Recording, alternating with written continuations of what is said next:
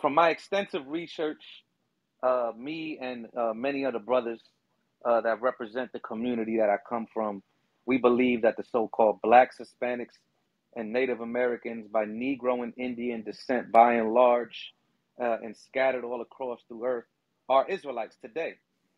As you being an Israelite yourself, do you have this understanding? And if not, can you identify what group of people, by and large, do you think the Israelites are today?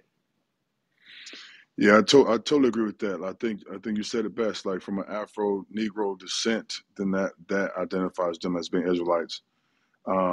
Now a lot of Spaniards are from Spain, which is from Europe, so they would be Gentiles. But most of the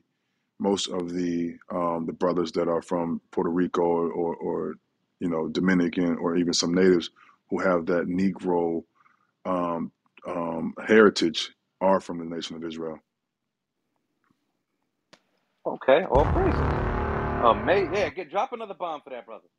Drop one more for that brother. Like from Flex, man. Hey man, all praises, man.